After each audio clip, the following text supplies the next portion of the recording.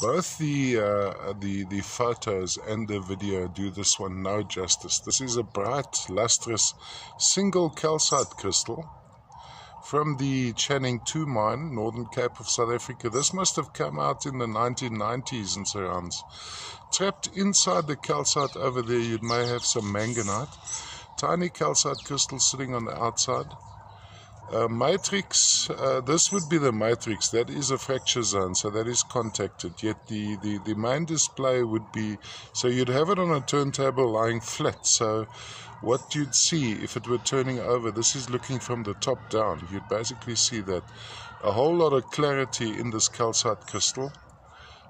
Pretty perfect. The top section is, well, as good as you're going to get. And calcite, quite amazing how we managed to protect this guy from the crashes.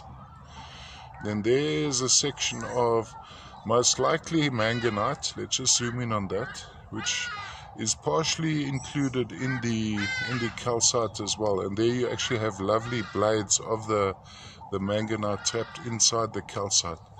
So that is looking into this world, this calcite. And yeah, it needs to be held in hand. It's really a very, very bright, lustrous piece. As we see it in the video and even the still pictures, I'm not bringing out the true fire, because this is a firecracker. Really, really beautiful.